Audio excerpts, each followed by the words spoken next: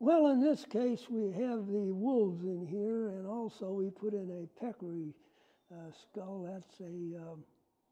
That of course is a pig.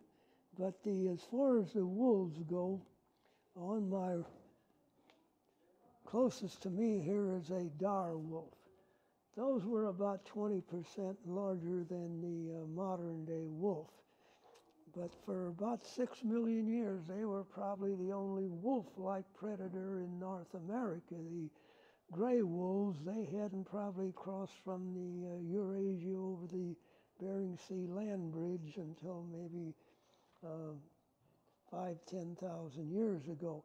But the Dar wolf, we found by recent research that it's really not a wolf. It's placed in a paleontological order that all of its own. It was quite distinct in here.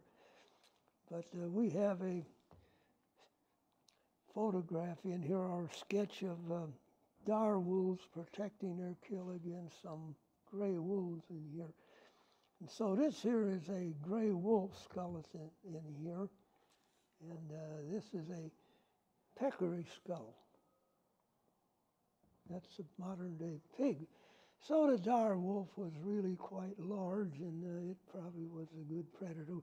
We also have the horn down here, a partial horn of a stag moose. They're particularly difficult to get, so I didn't really give that very much of a play in here. So these are what we have in here. These are all of the